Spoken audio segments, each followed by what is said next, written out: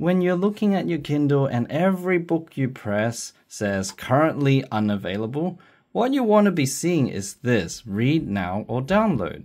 But yours say currently unavailable and you already have Kindle Unlimited. So what do? Let's go to the settings by tapping the top here just once.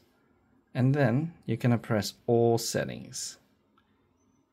Then you're going to press on your account. Over here, you can see deregister device. What you want to do is deregister your device. And what that does is just signs you out basically.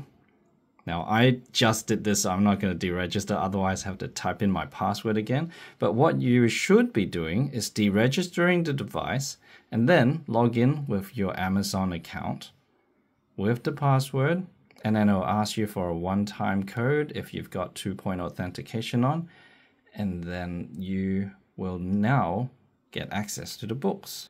And after you've done that, your books are going to show up like this, read now or download. Read now just means you'll download it and then go straight to the book.